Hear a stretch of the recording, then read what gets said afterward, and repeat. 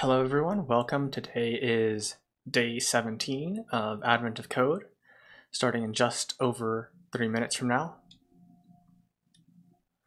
Yesterday went really well for me, and the day before also went really well. So I'm hoping to continue this trend.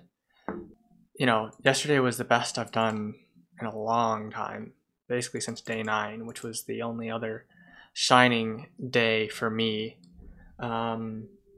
So yeah, hoping for a repeat performance. Welcome in everyone. I'm glad that you could join. I won't be interacting much with chat during my as I solve, but afterwards I will go over the solution, or at least over my solution, and answer any questions on that.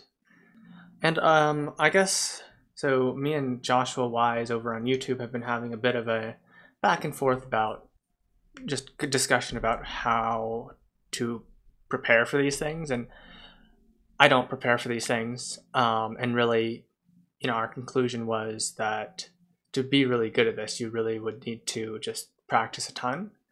For me, however, my goal is just to use my software engineering and computer science skills, and if that helps me do well at programming problems, programming competitions like this, then so be it. If it doesn't, then that's fine too. And so far, except for day 13, it served me pretty well. Day 13 really required a bit of a math insight that I just didn't have until Twitch chat helped me out. But today,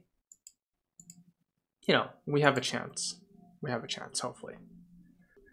And last night I read the input file before I started reading the problem, which I think helped. So I'm going to do that again tonight. And then I think I'm also going to skip down to the conclusion, read that real quick, and then hop back up to the explanation as well. And we'll see how this goes.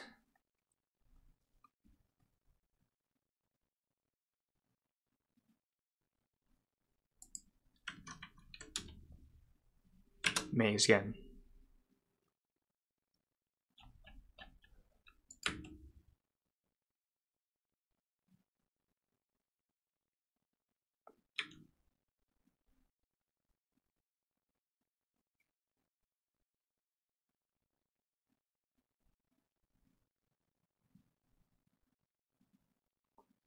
Three-dimensional grid. Every three-dimensional single cube.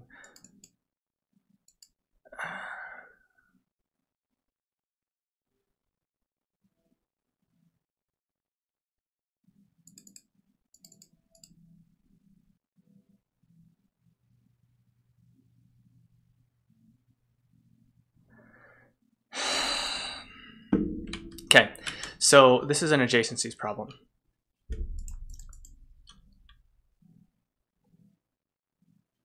Let's do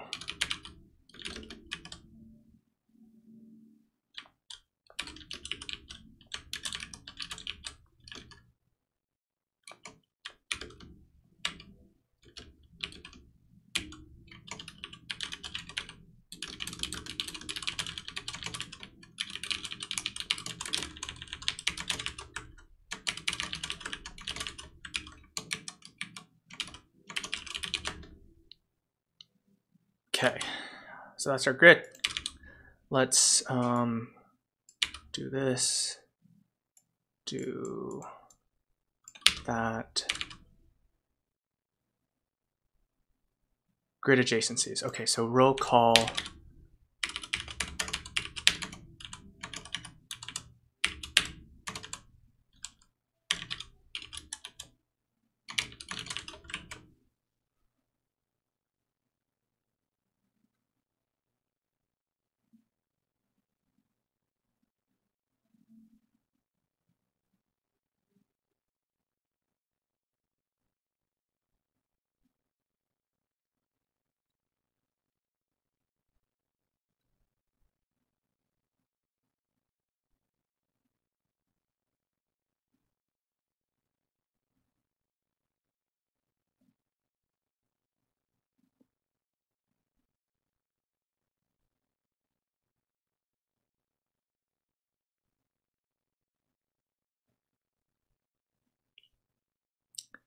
So I guess it's constrained by the sides of the region. So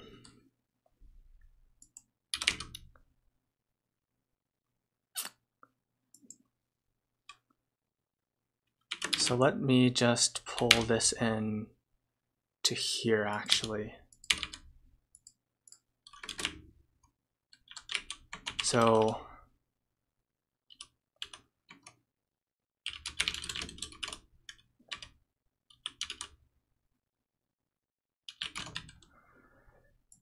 we'll get rid of this. dy dx dz, and then we can do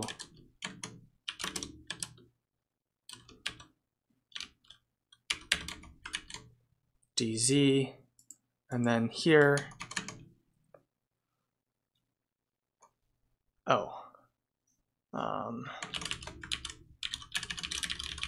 I deleted too much stuff. Wait,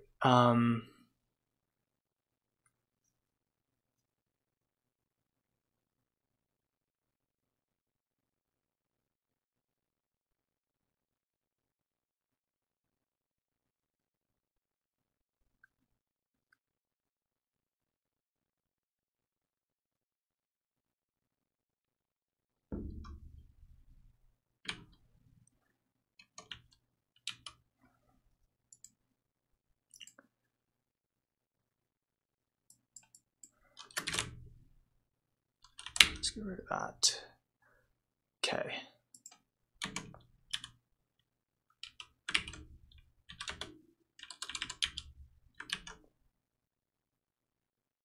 So, I guess we can actually generate these.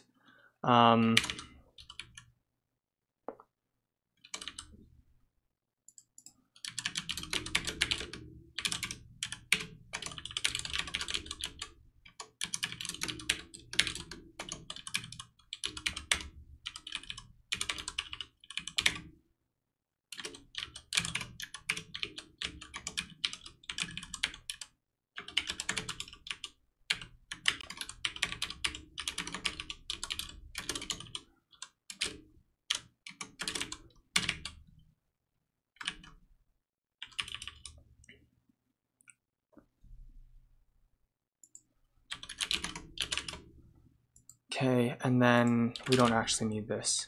So that gives us all the directions. If dx equals dy equals dz equals 0, continue, I believe.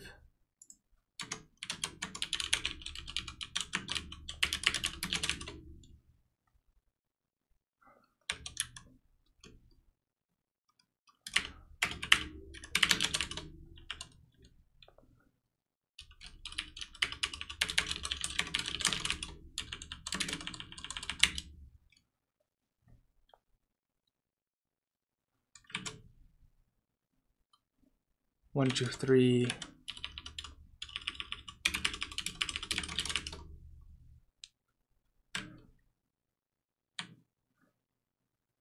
Two in here. Okay, I think that looks right. Okay.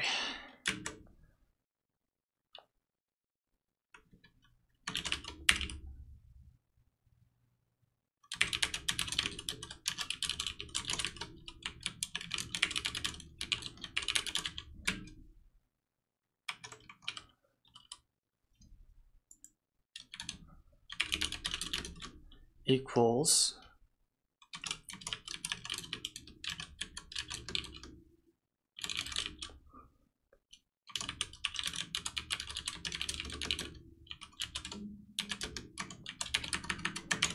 if grid RC equals, then actives RC0 equals true.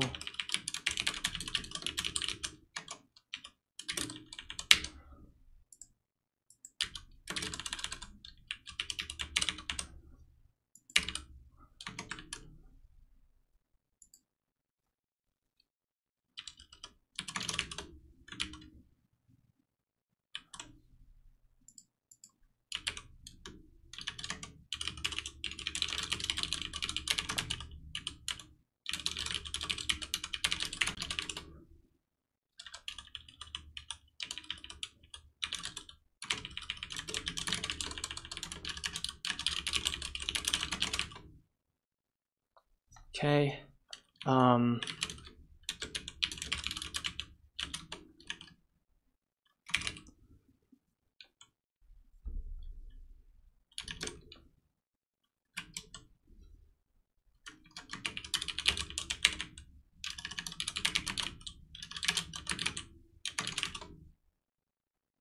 A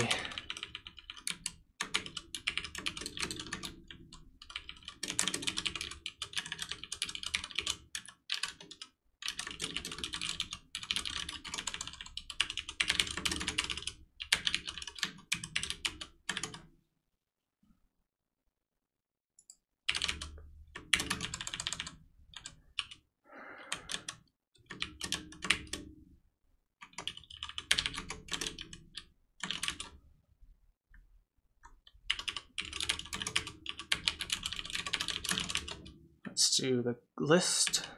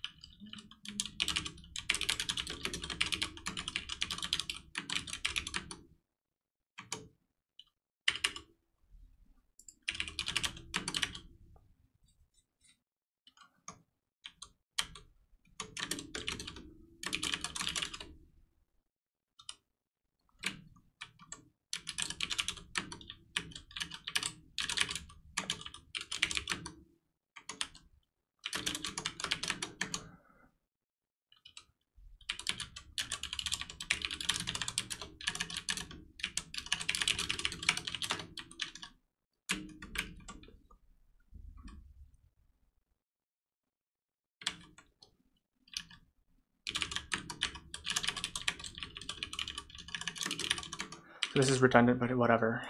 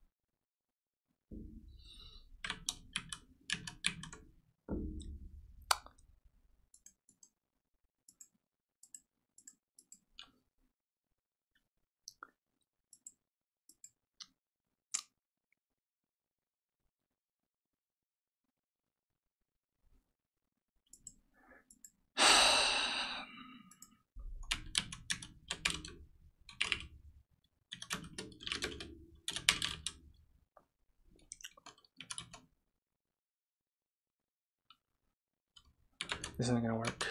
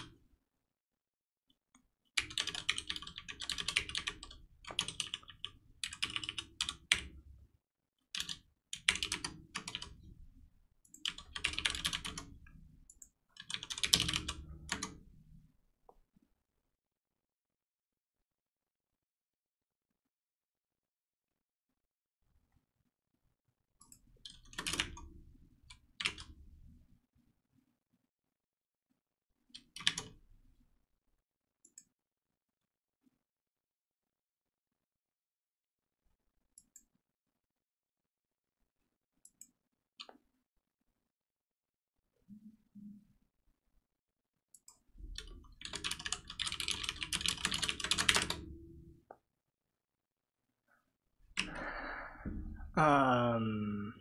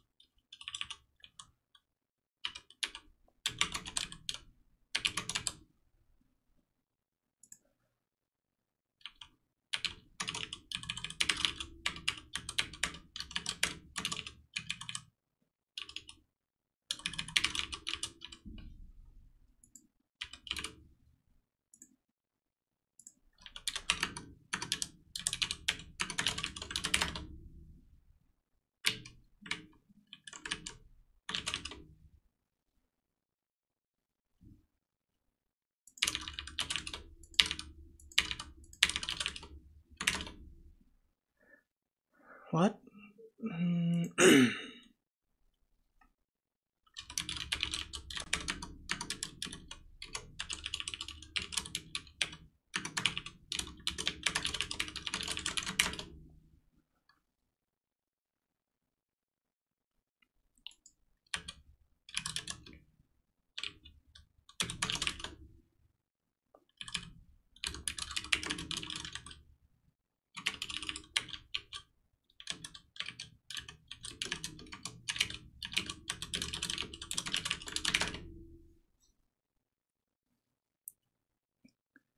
Okay, so we start out here.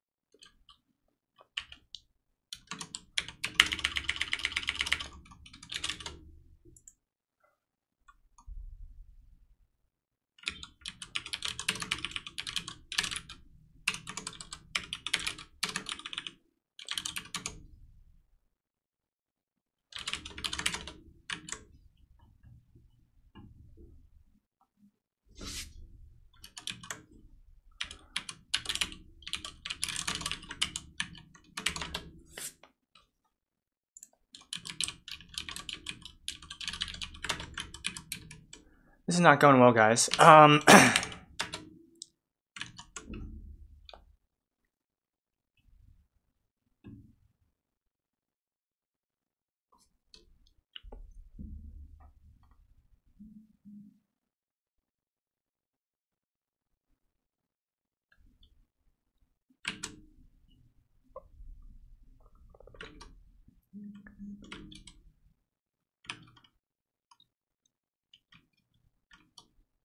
Like everything's shifted by one.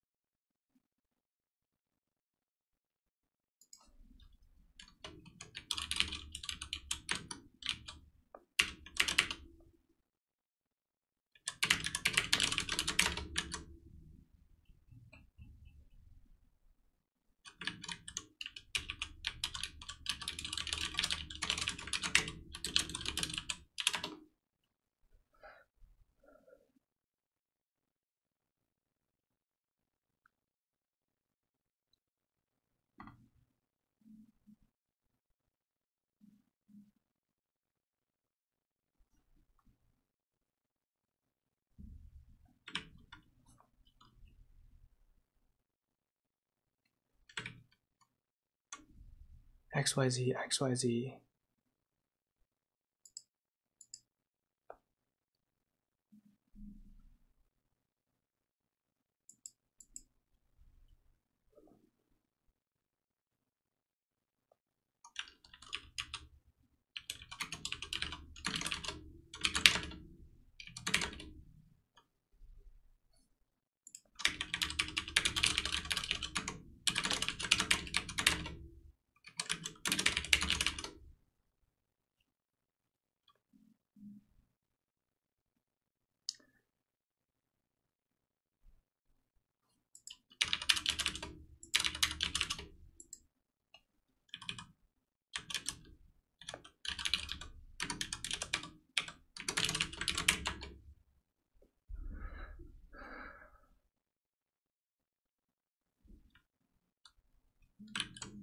Wholly off by one error.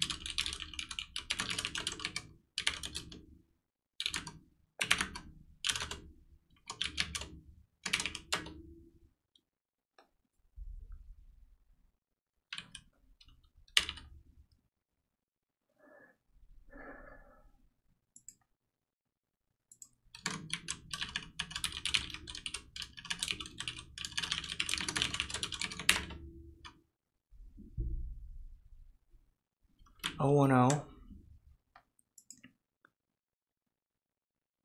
0 1 0 0 1 2 0 2 0 2 1 2 0 1 2 all 0, all true. Okay, so that's good.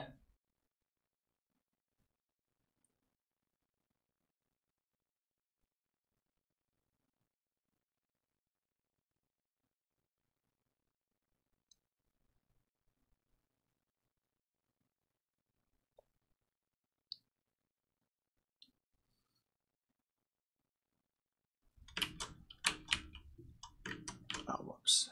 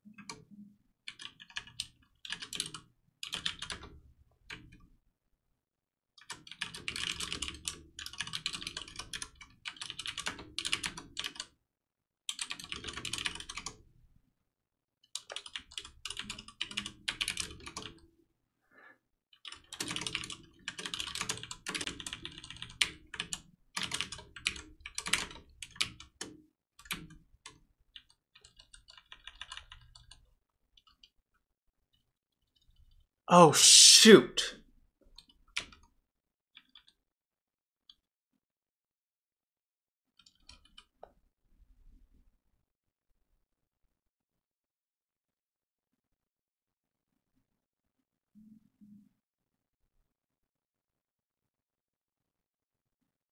It's infinite. It is infinitely expanding.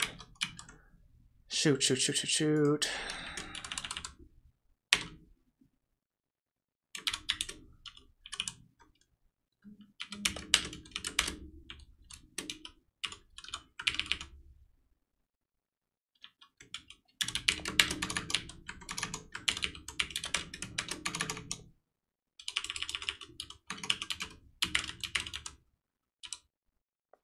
This can definitely be combined.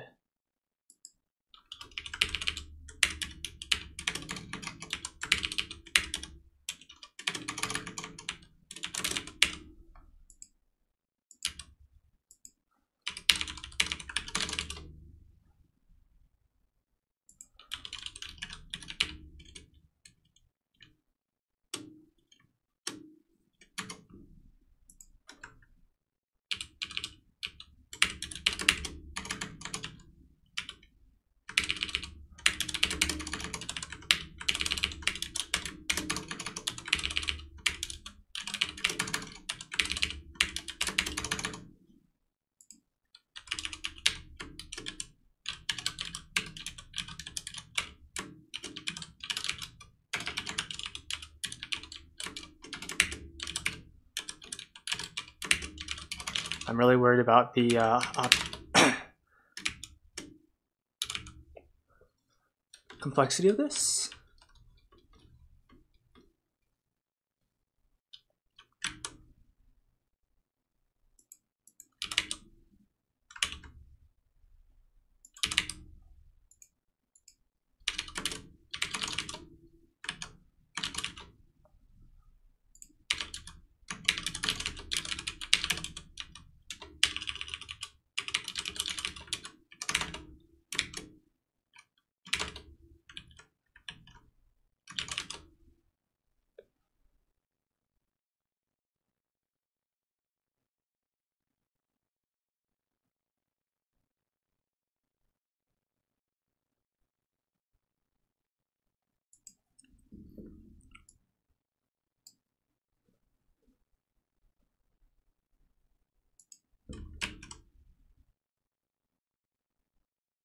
Actors remain actors for 2 or 3 neighbors. Yeah, I think that's what I have. If it's this is if it's active. If it has 2 or, if it's not exactly 2 or 3.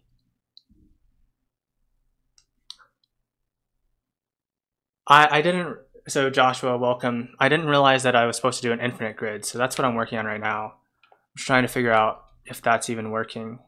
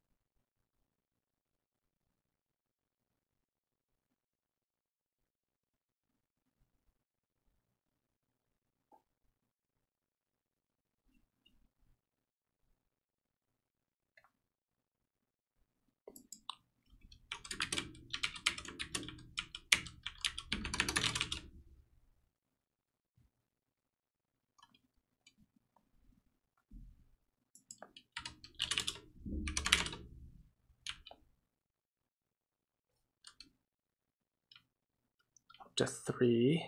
Okay, that looks good. 1, 0, 1. That seems suspect. That seems real suspect on the column. Oh, I'm retarded.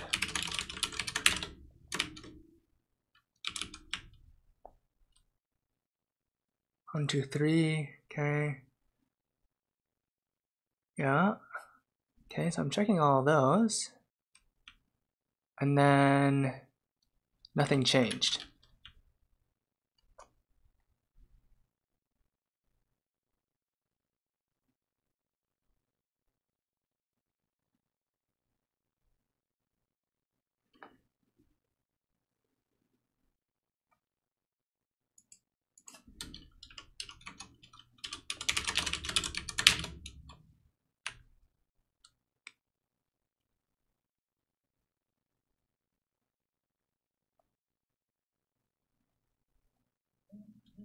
I think this is,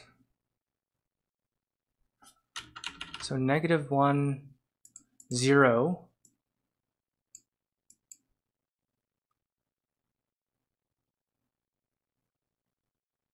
Negative 1th row, so up here 0. Negative 1.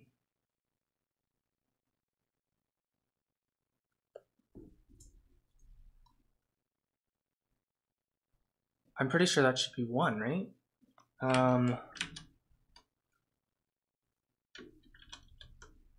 Let's see here. So there's dot hash dot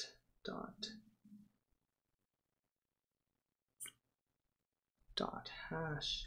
Okay, so if we go back 1 to here, and we go up 1 to here, so this is 0, 0, 0. This is 0,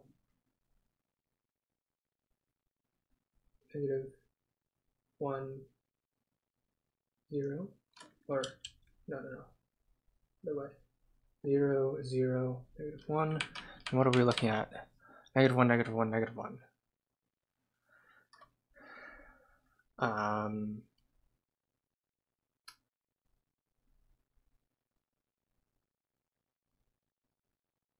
Yeah, okay, so that is 0. And then this one, -1 on the row would be here. -1 on the 0 on the column. Oh, shoot. It's up here. And then -1 here would be back to there, and then you have that one is the adjacent one, I think. Okay. I think the counting seems correct. Okay, so 1, 0, 1, -1 needs to be around. So this one seems, oh, wait, no.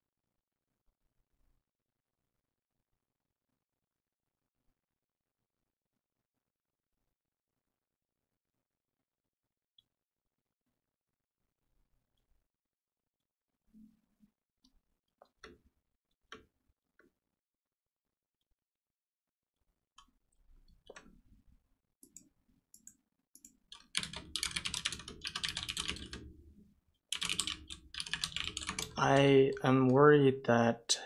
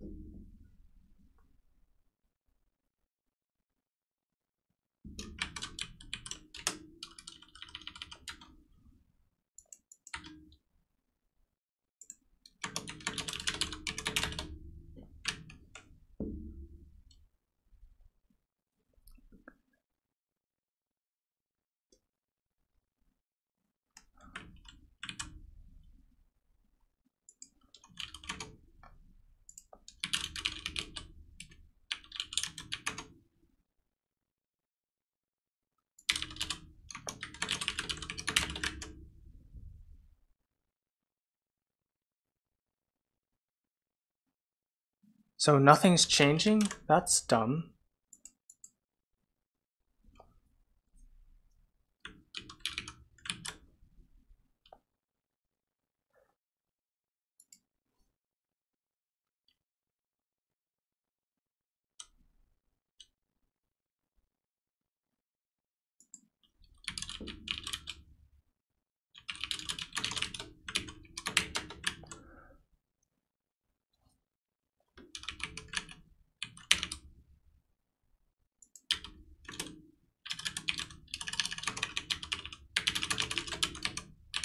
Let's see here.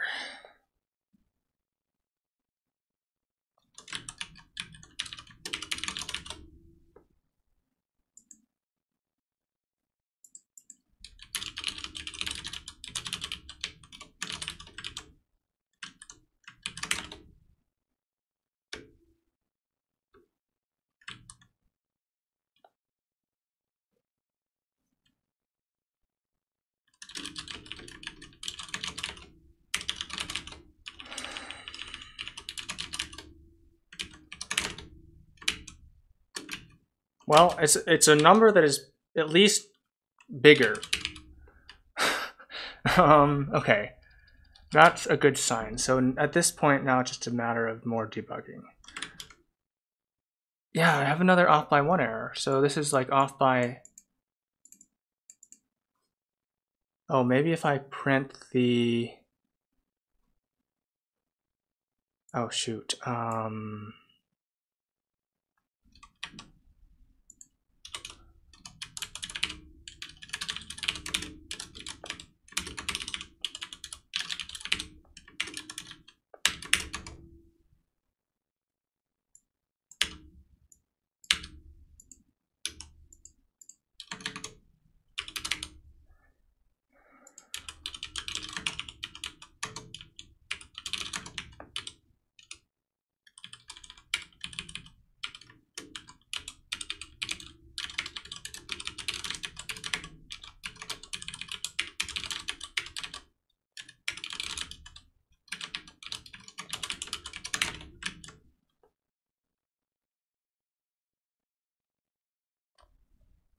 okay, that's fine, whatever. It's a little bit concerning. Oh, cause max this. Oh, this is gonna be a total bug.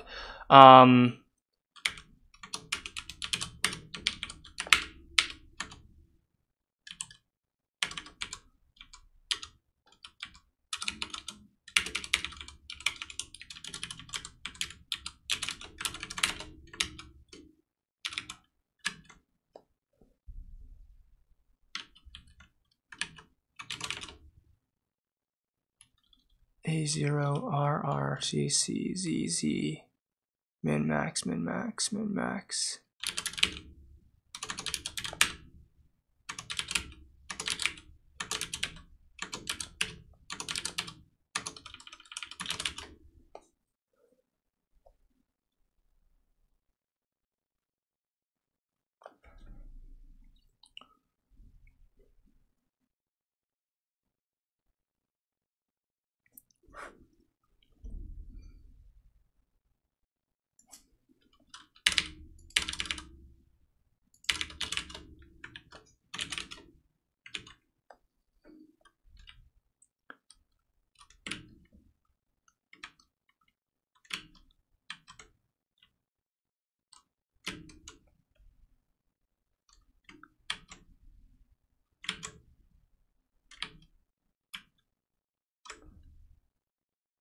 Oh. Okay, so it breaks down after this one. Am I depending on zeros anywhere?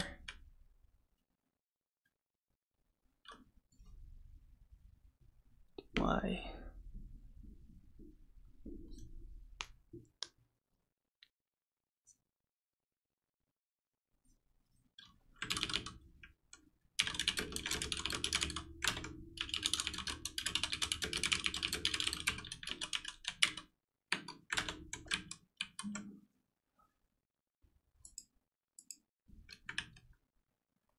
Let's see.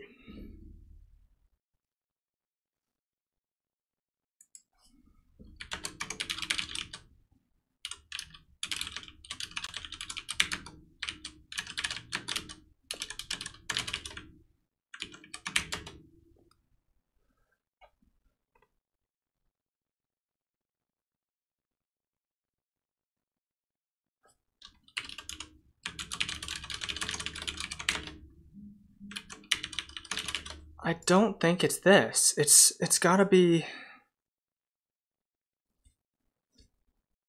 if actives.getA.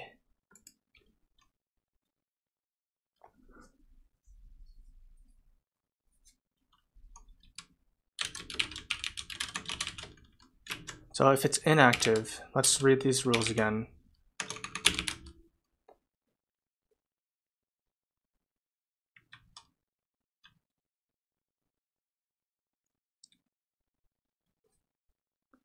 So why isn't this working? So let's just do if z equals 0 and y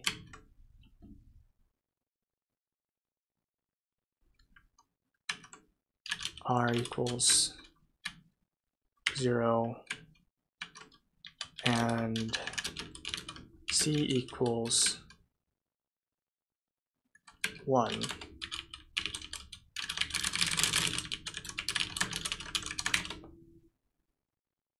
One, 4.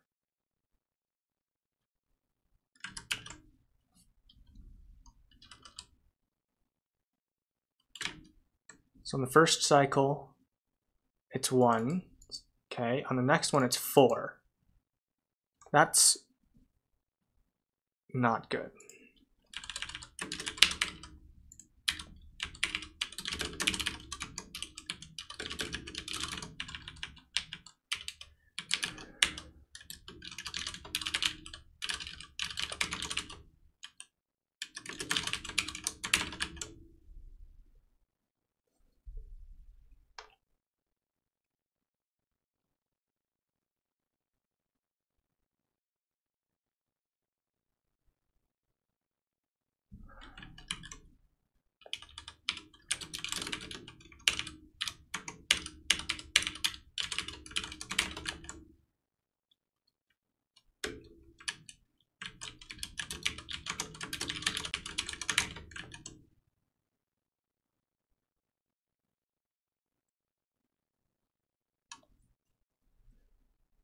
One O negative 1.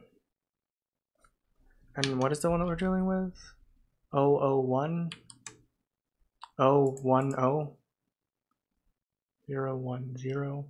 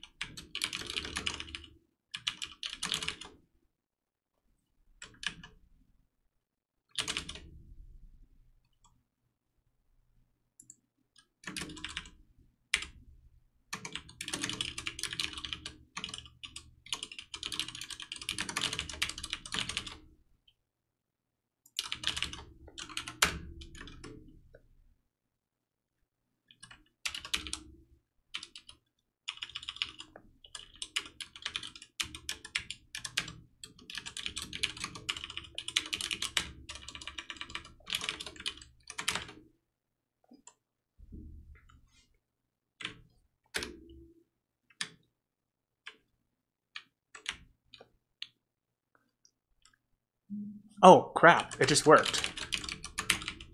Oh, I was forgetting to check the,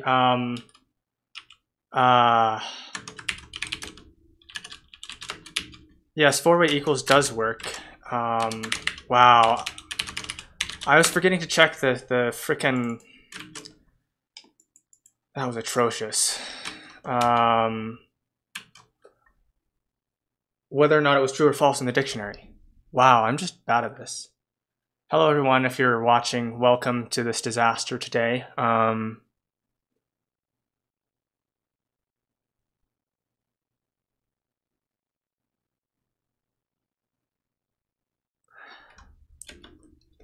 mean, let's just do it.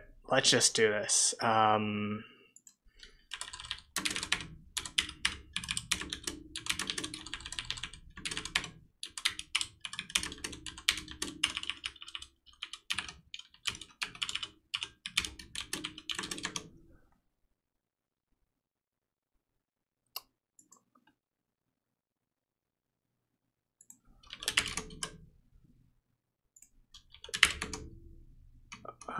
Really? Okay, hold on. Before I screw everything up.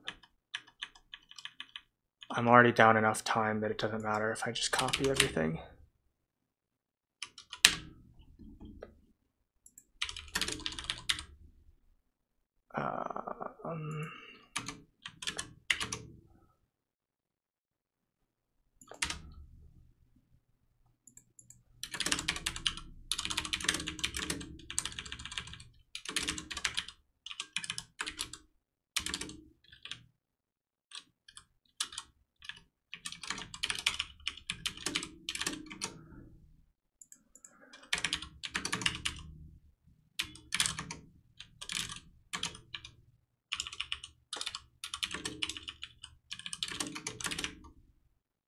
And then what we do is we do all of that, RCZ, Ohia.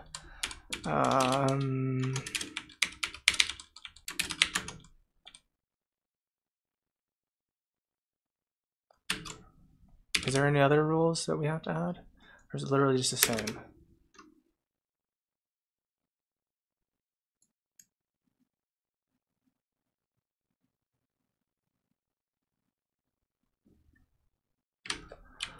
Okay, so these rules still apply.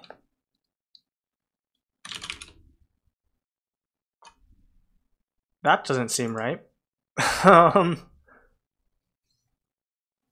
Grid adjacencies, right.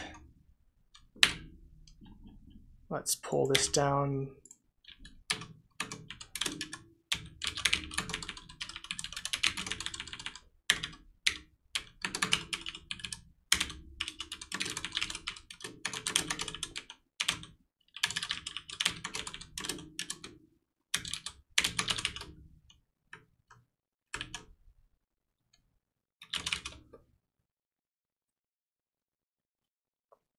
And then grid adjacencies.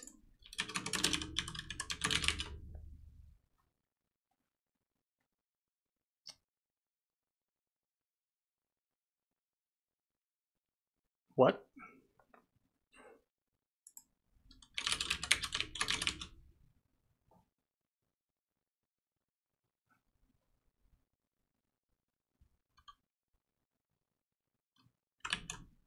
Oh, because it's not A, it is...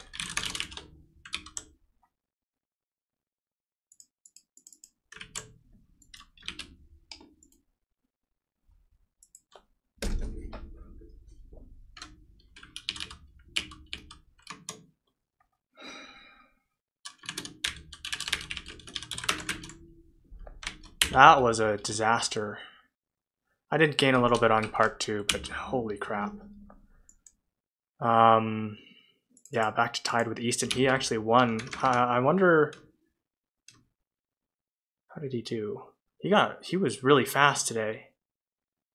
14 minutes on part 1 and then a 3 extra on part 2. So that was impressive. Honestly, my incremental was not terrible. It was just that I took so freaking long to solve part 1.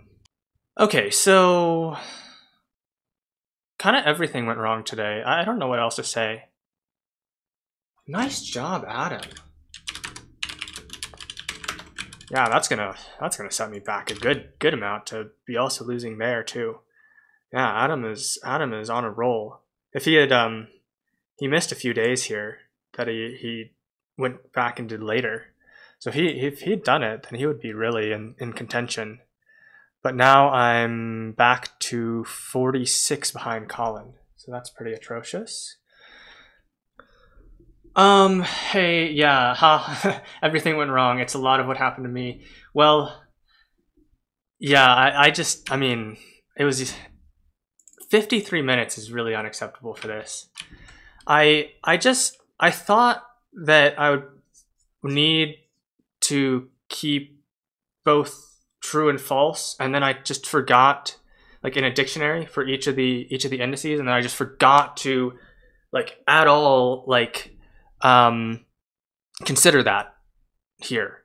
So it just didn't work. What do I do when the example given in the problem doesn't actually follow the rules? Yeah, Joshua's right. Figure out where your interpretation of the rules is incorrect. That's always the answer, unless it's not. But I mean, if it's not, then it's like a fluke of nature, and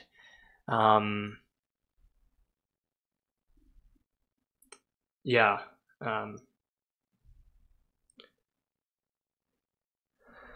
So,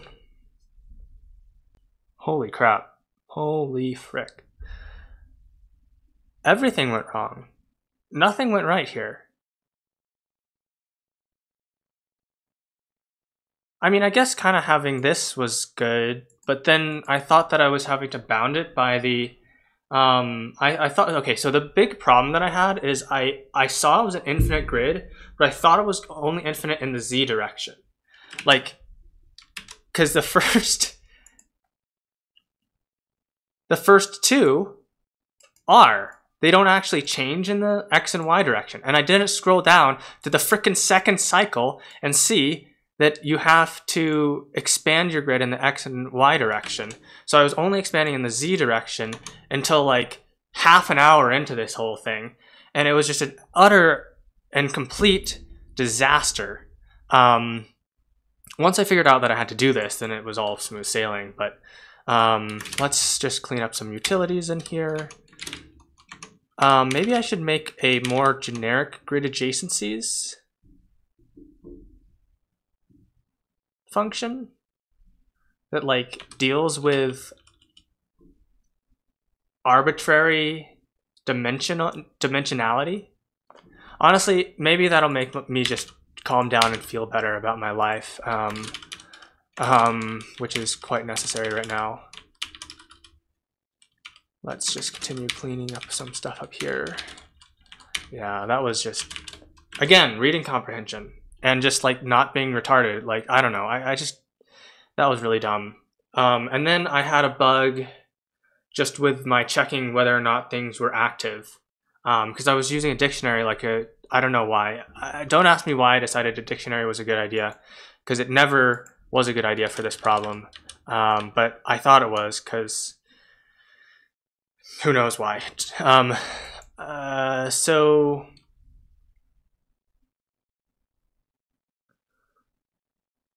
the dictionary, the problem is you have to check whether or not it's true or false. And I was too dumb to remember whether or not to check whether or not it was true or false. And so like a set makes more sense, I think, because you can just remove and add, which is much like more simple of an operation to think about than setting true or false in the dictionary. At least for me.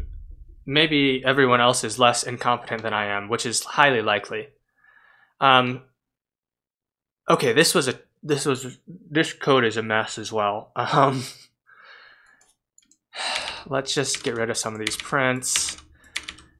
Maybe I should have a metric.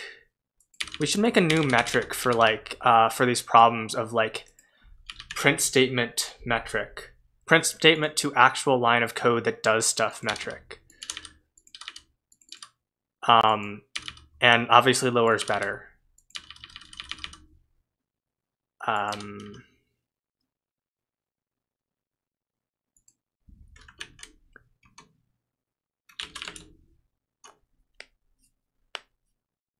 Yeah, a default dict probably would have been the way to go, but and normally I do go with default dict, but I think that once I converted it to a set, it made more sense in my brain.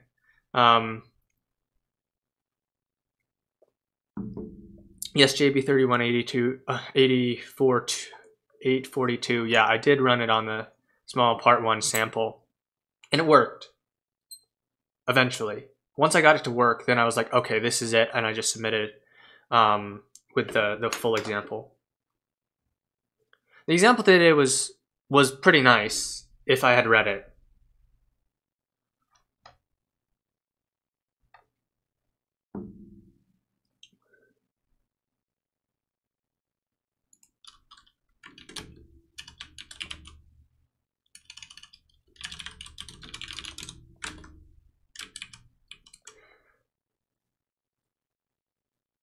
So Josh was talking about Lua. You can't use a tuple as your key. That would be annoying. Yeah, this is having tuples as keys is pretty nice. Okay, so let's clean this up. And then I'll explain what I did because it's a total mess. First thing to do, I think, is generalize my grid adjacencies function. This will be interesting.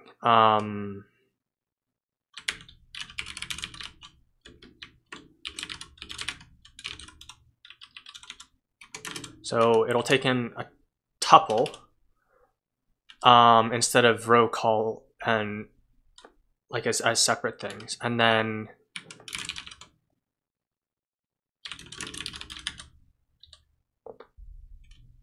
of tuple int etc. And it'll be a generator of int dot dot dot. And then let's see here.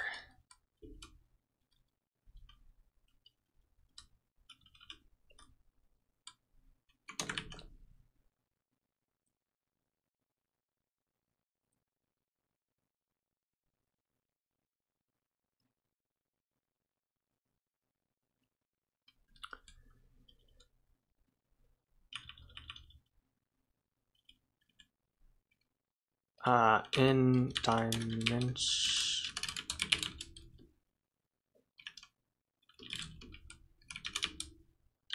Oh, this is going to be interesting.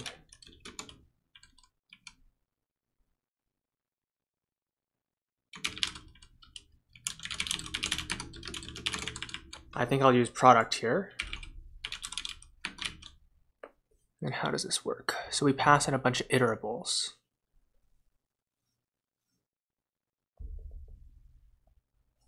So -101 times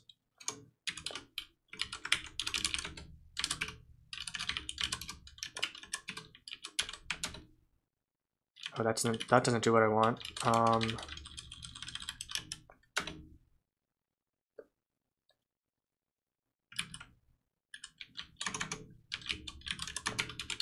There we go. Times len, basically the number of coordinates.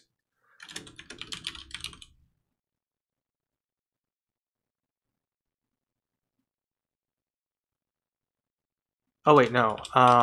It's just this. It's just this. There we go.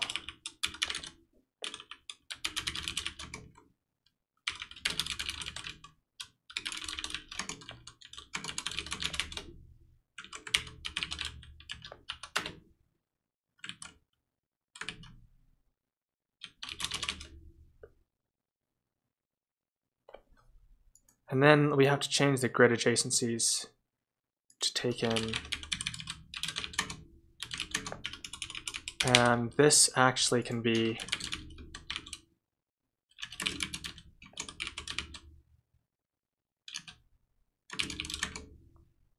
none.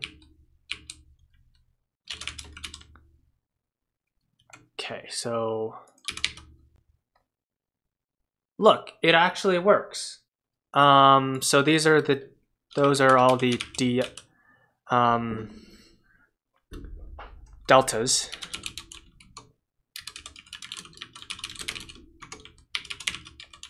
All of that if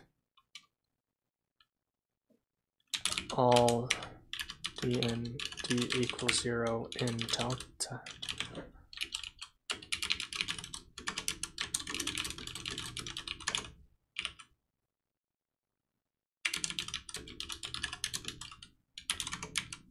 Else we're going to yield row or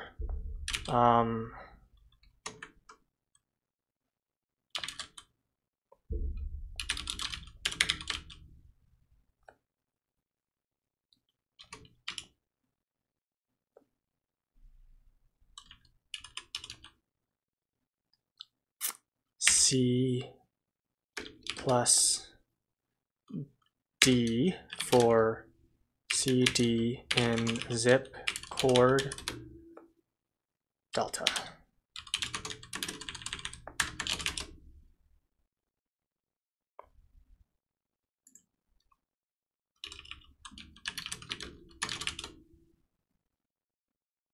Oh my gosh, it worked. That's amazing. Man, I wish I had that like an hour ago. So 218, let me just check that that's the right answer. So this is a generic general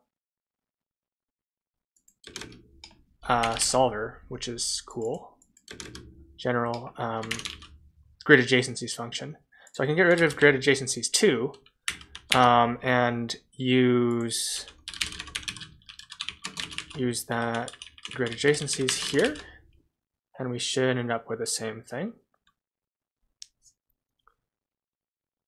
Yeah, so okay, so that's pretty cool. So what's going on with this grid adjacencies function? Oh, I need to do the bounds.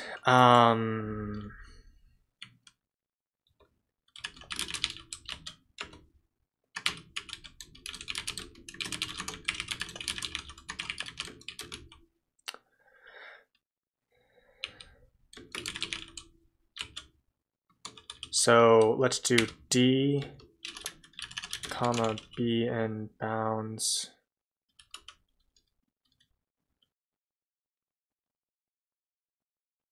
And zip delta bounds if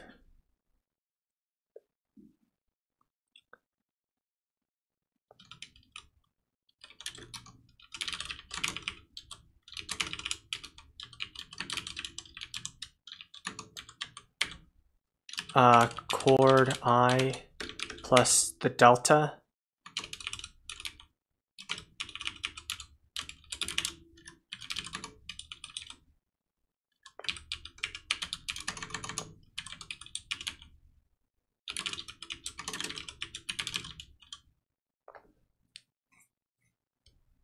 maybe I need inclusive as well.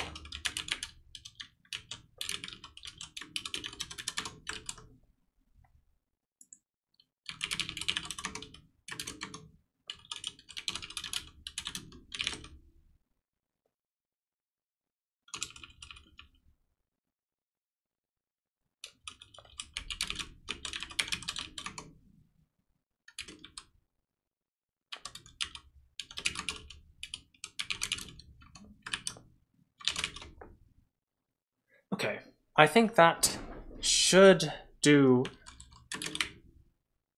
what we want for grid adjacencies. Let's just check it with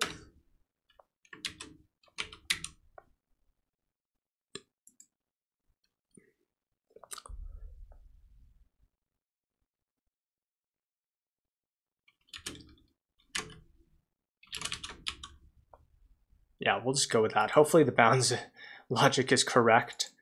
I guess we can test this with, if I get, where's the other print that I'm missing?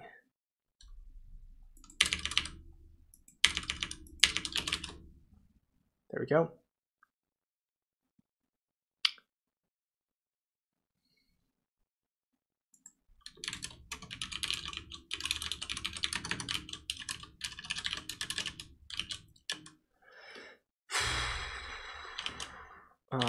0, 1, 0.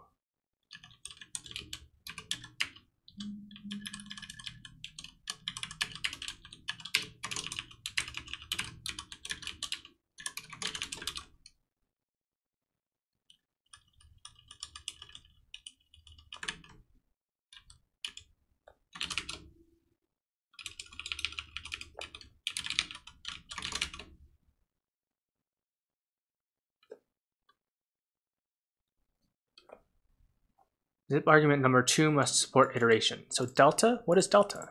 That should just be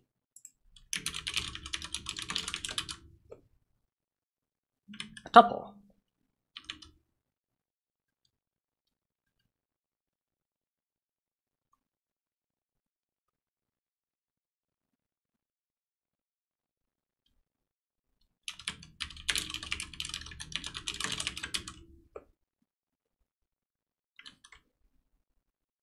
Oh, shoot.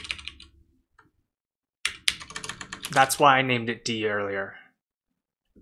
Oh,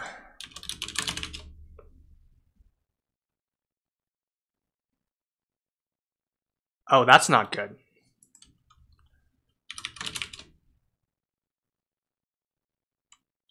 Oh, it's fine. It's totally fine. It was just printing out everything.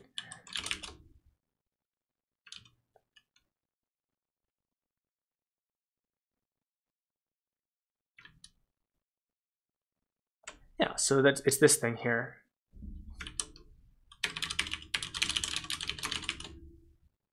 Which is 26. Okay. Wait. What?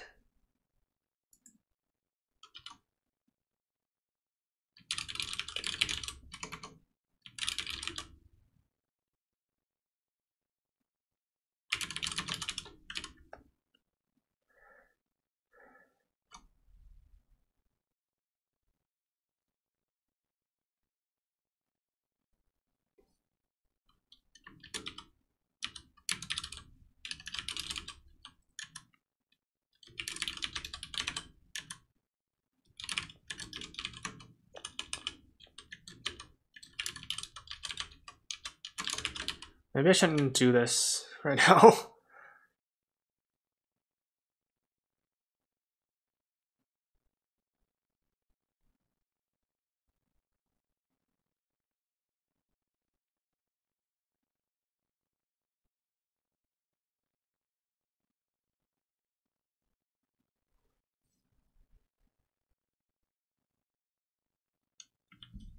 Let's just maybe only do this.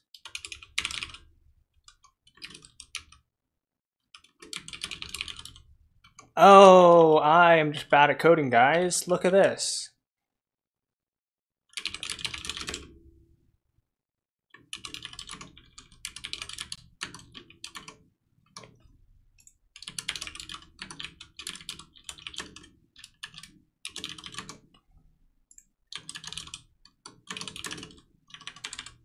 There we go. And if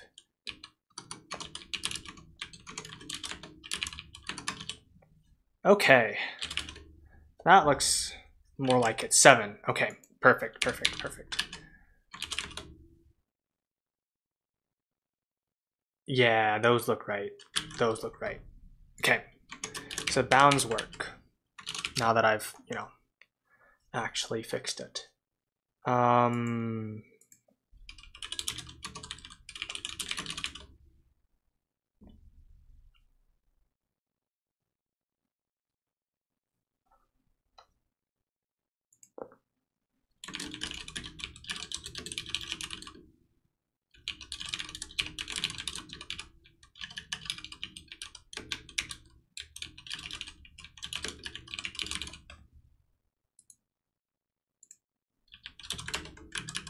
Okay, that seems like it'll be useful. Of the coordinate, and for each one,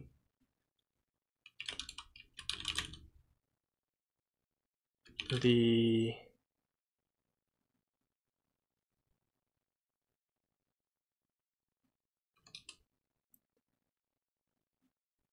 Well, iterate through all of the for the n dimensions.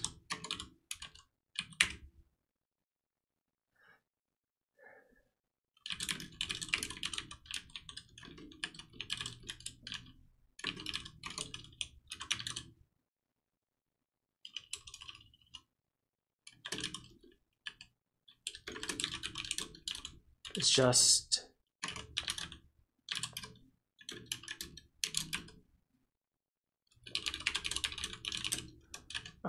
the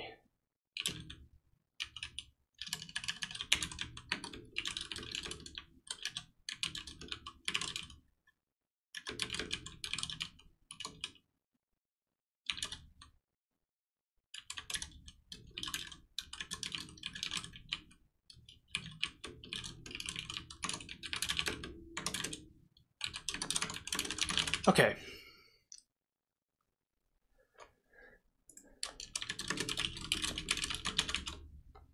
Let's see, is there a better way of doing this?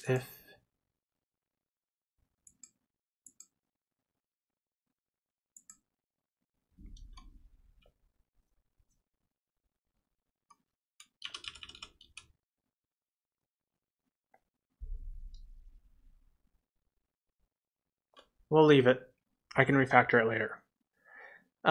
So this was pretty useful.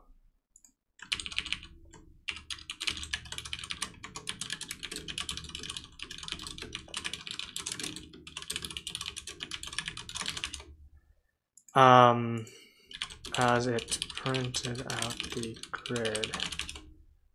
Man, part one really let me down.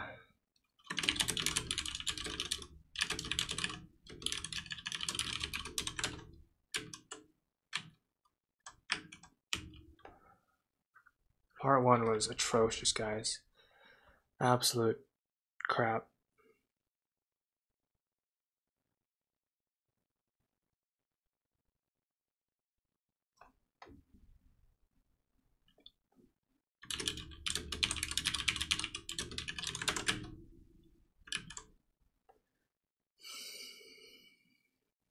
Really disappointing. Really disappointing.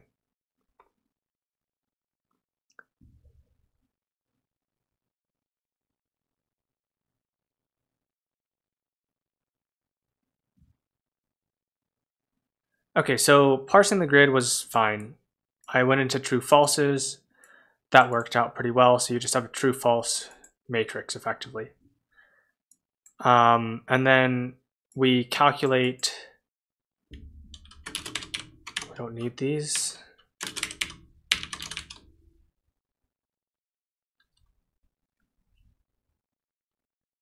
I guess we do for here, but we only need them once, so.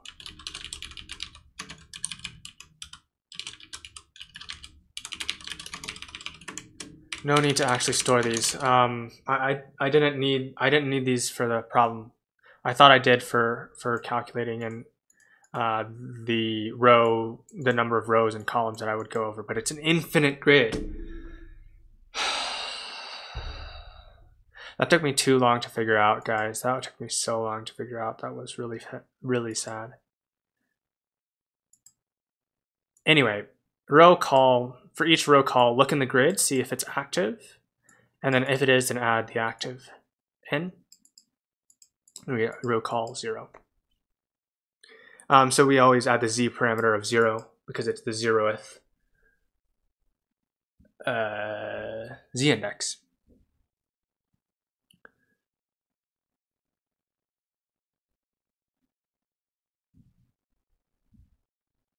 So the next thing that we do is we go through 6 iterations. So that's what the problem says.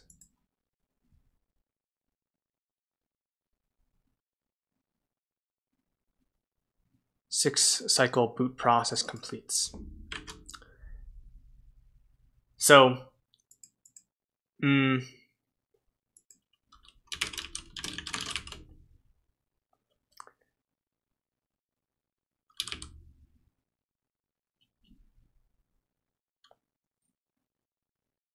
what we do is we set aside, make a copy of the active set, and then we calculate in a very messy fashion the min and the max of the activities sequence for, well, not each the activity sequence, the individual elements of the activities sequence. So the x coordinate, the y coordinate, and the z coordinate. So let's see here. I keep having to do min and max. So let's add a utility. Oh, before we do, we'll add our grid adjacencies function in here.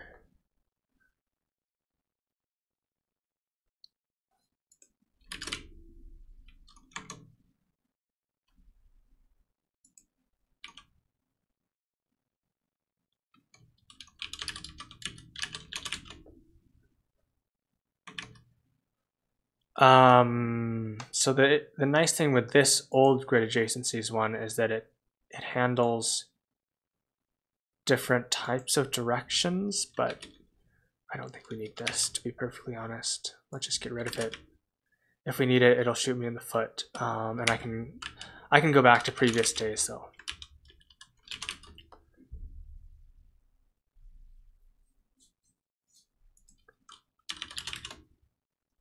So, oh yeah,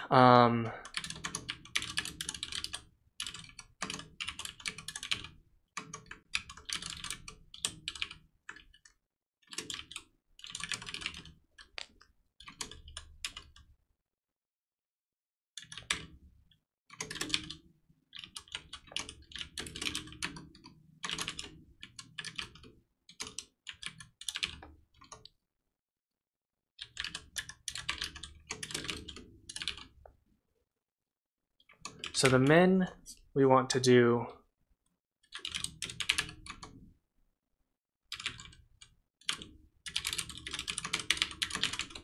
QRS, okay, math.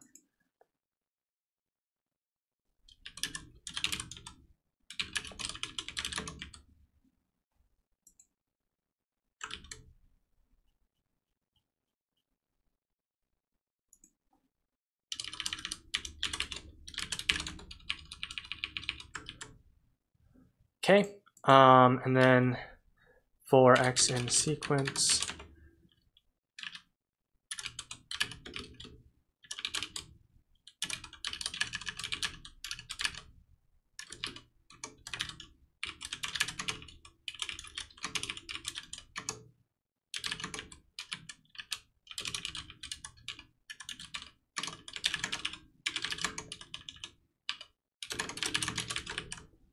there we go.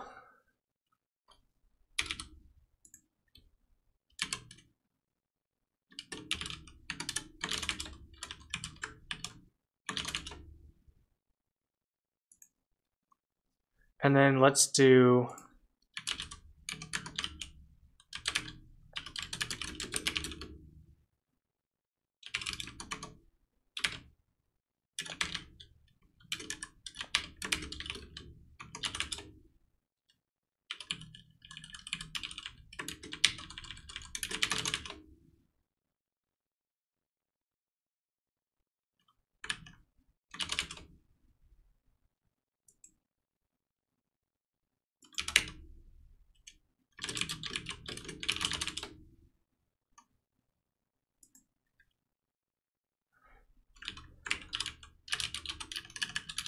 let's see, int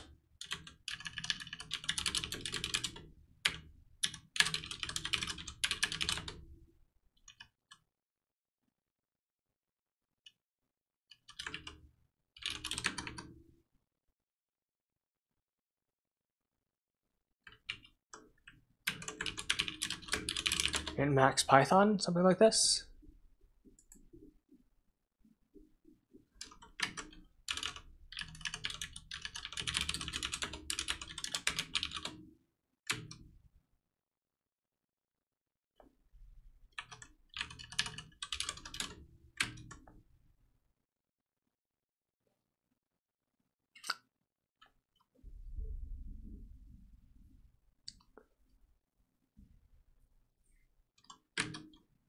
let's just use the math one and we'll convert these to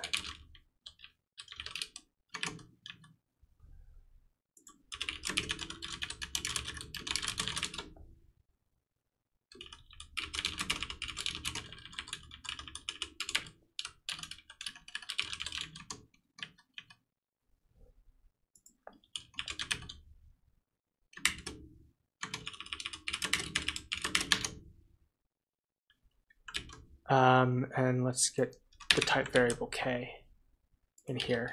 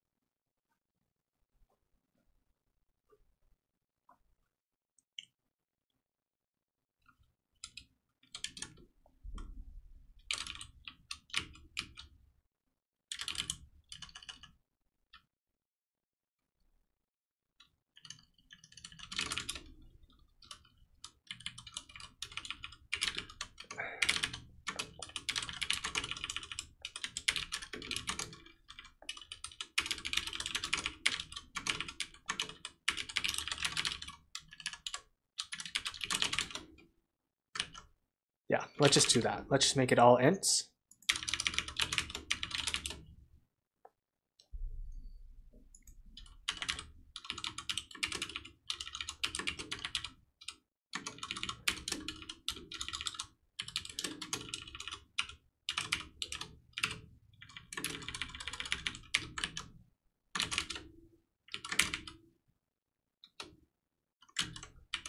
Okay, that's really pretty clean now.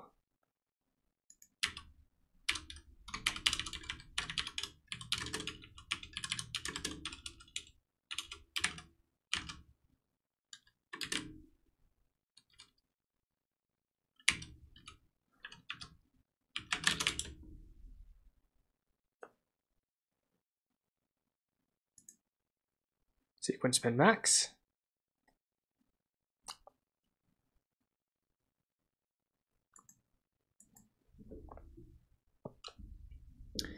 Okay, yeah, I mean, I think this is pretty Pythonic.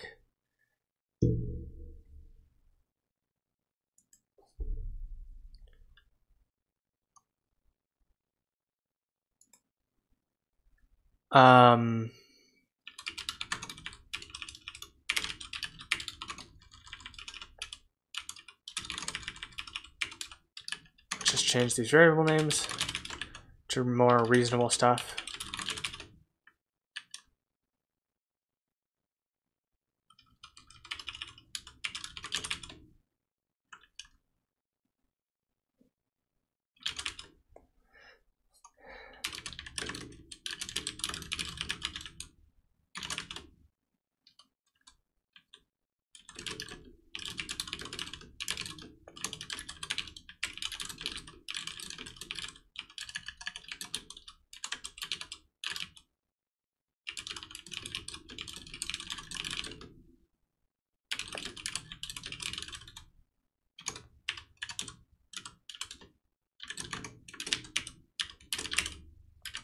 There we go.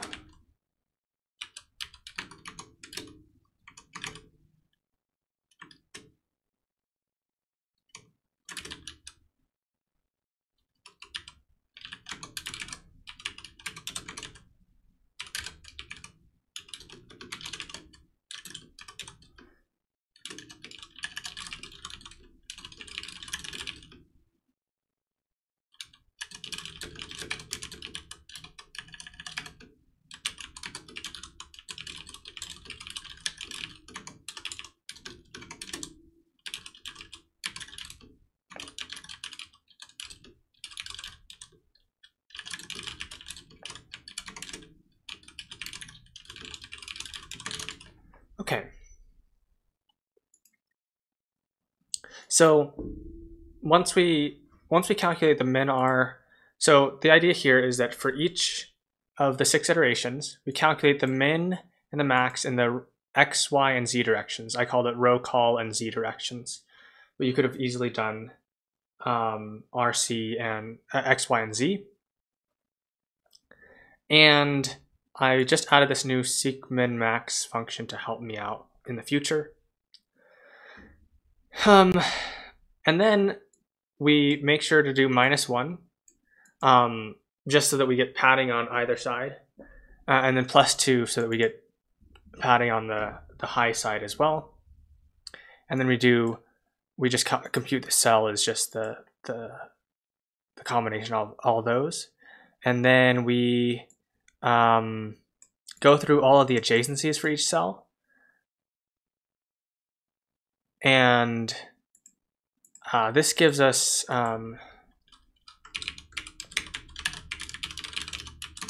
adjacent coordinates. If the adjacent coordinate is active, then we increment the count, and we just keep this count variable for each cell. And then we just apply the rules. If the cell is not active, but there's 3 active ones around it, then we add it to the active set. If it is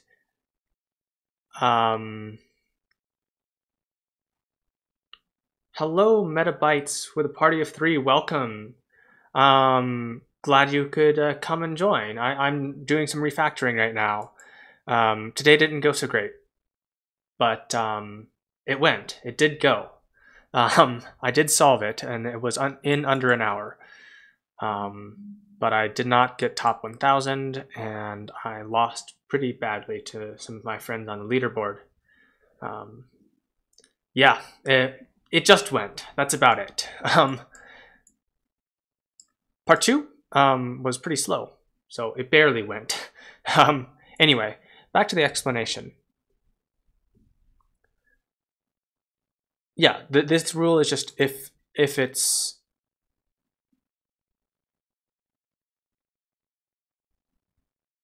wait, how does this work? Oh, this is in the active case.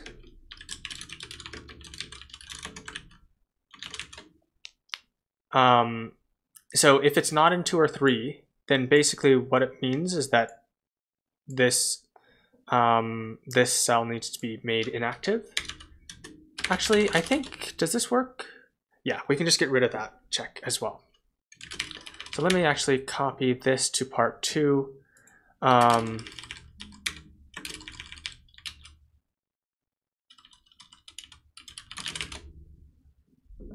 As well.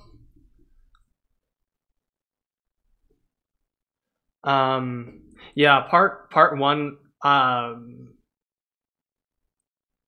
Yeah, part 1 was just terrible for me as well. My issue, Metabytes, was that I didn't realize that it was infinite in all directions.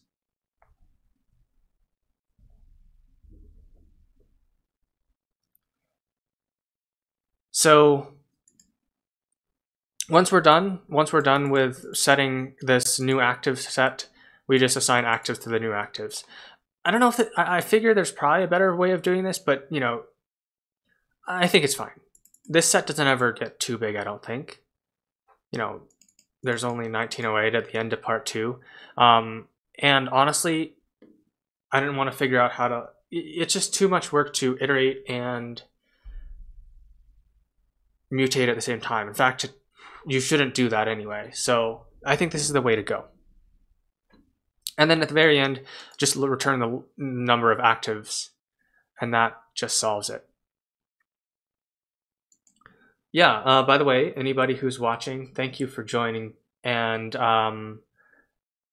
if you have any questions, just shoot them in chat. I'll be willing to. Yep. Azul Flame, I do have 2 different sets, really. They're not arrays, but here I have an active set, and then I reset it down here. So deep copy is not necessary for this because it's all integers or tuples, really. So my actives, if I can, I'll print it out for you guys. So it's a list of, it's a set of tuples, which means that the tuples don't need to be deep copied because they just get the value. If I used lists, then I would have had to deep copy. Now, when I was solving it, I just used deep copy just to make sure, but now that I'm done, I'm kind of refactoring it a little bit.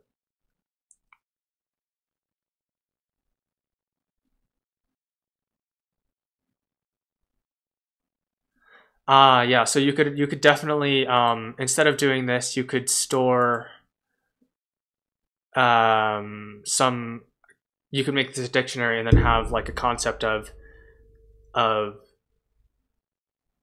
active, inactive, or inactive transitioning to active, active transitioning to inactive. That would also work and would save half of the memory. So that might be a, as will flame, that sounds like a really nice solution there. Okay, so moving on to part 2.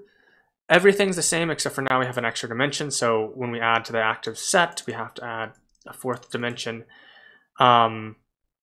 We have to calculate the min and max for another dimension here. I just finished refactoring this out. Seek min max just gives you the minimum and maximum of a sequence of integers.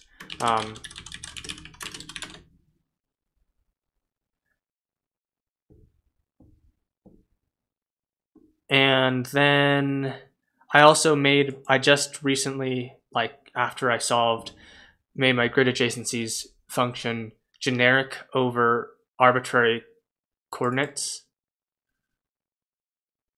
like coordinate dimensions. So now this is generic over both, like any number of dimensions that I need to get adjacencies for. So I'm using it for both the grid adjacencies of part 1 and the grid adjacencies for part 2. And let me just, so when I was solving, I couldn't use A because I was already using A somewhere else. So I'm just gonna clean this up and use A here now.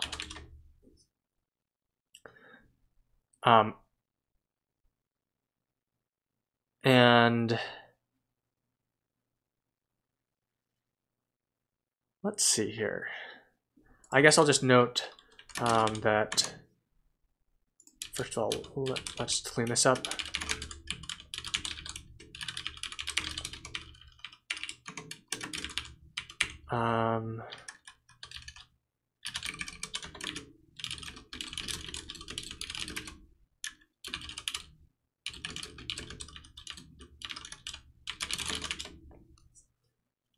Yeah, so it's the same. You just have, I just used another for loop, which worked. It's slow, but it works, and it's good enough in my opinion. Yeah, part 2 was great. I solved it in, what was my delta time? I can look at it here. 3 minutes and 46 seconds. That was super amazing. I just couldn't, for the life of me, solve part 1. It took me 53 minutes. I'm so pissed about that.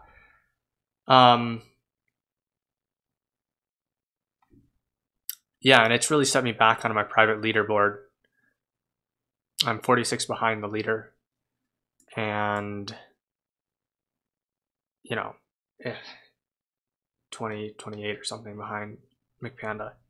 So, yeah, I mean, if I had solved this at all, if I had like figured this out faster, then that would have been way nicer. But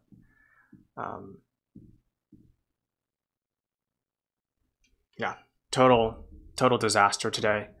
And my lead on Easton has evaporated. Okay, yeah, so there are a few people who have in another chat that I have that are complaining that the example was wrong as well.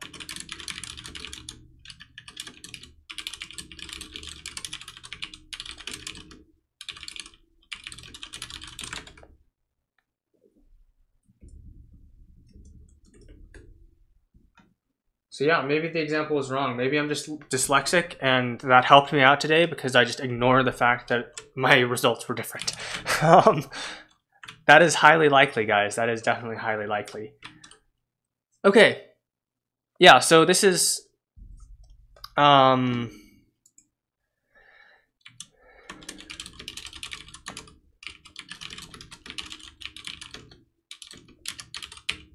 of, oh good grief, N to the 4. Kind of. Where N is the max dimension in any direction. So this is pretty bad.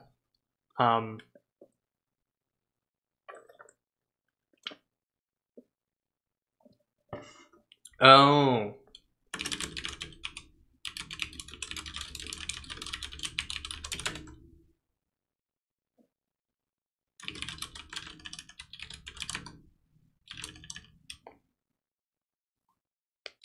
I see. The viewport is sliding around.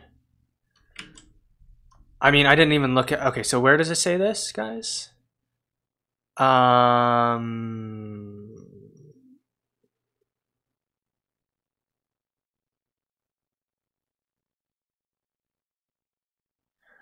Oh, that makes total sense now. I had an issue on part 1 where everything was shifted down by 1.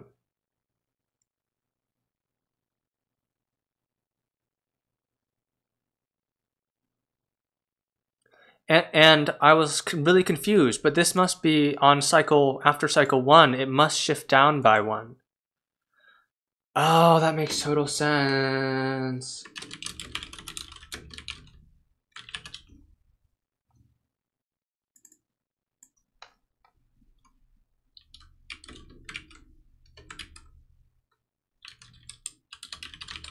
Wow, okay. That makes sense. Thanks, JB31842. Yeah, by the way, thank you all for hopping in. I really appreciate it. And thanks for the raid, Metabytes.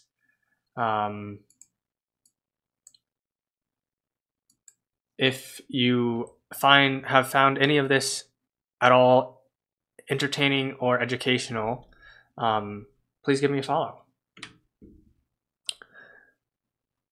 If you hate it, then just don't tell anybody that that I'm bad. Okay.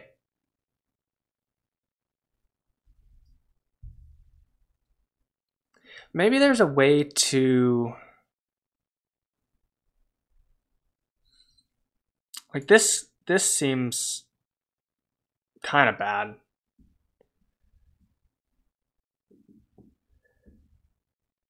I think it's fine. It's whatever. Could be better. So let me just add a bit of a description to part 1. Part 1. Each of the 6 iterations is O of n cubed. And then, yeah, I think that's about it.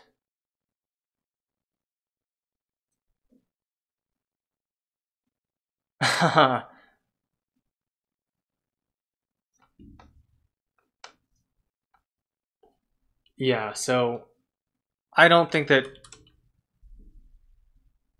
we're the only ones who were confused by that. And then, I mean, it makes sense. It's it's Conways effectively. So you kind of have this ever expanding grid in many directions.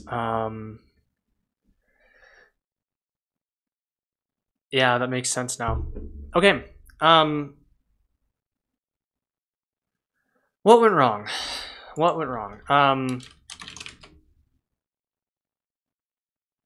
Well,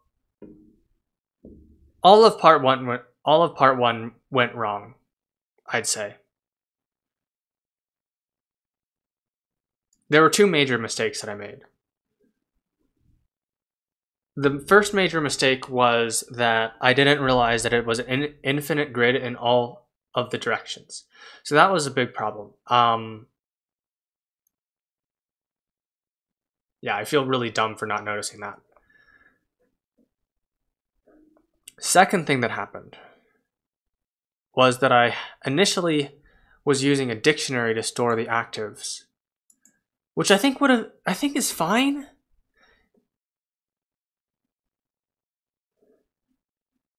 If I had done it right. The problem is that I was counting anything that was in the dictionary. I was doing like basically active, like just looking at the keys, and I wasn't checking if the value was true or false. Oh, that's what it was. Oh,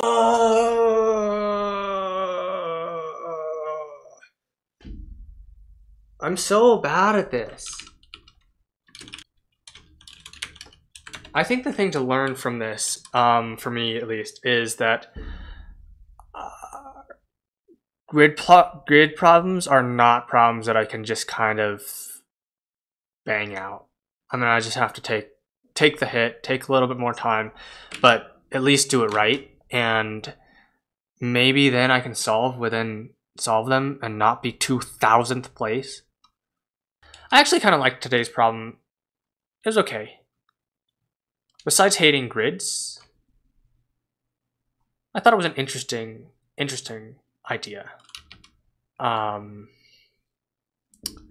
actually wonder, is there a way that I can just like be better at these sorts of things? Like, how do I improve?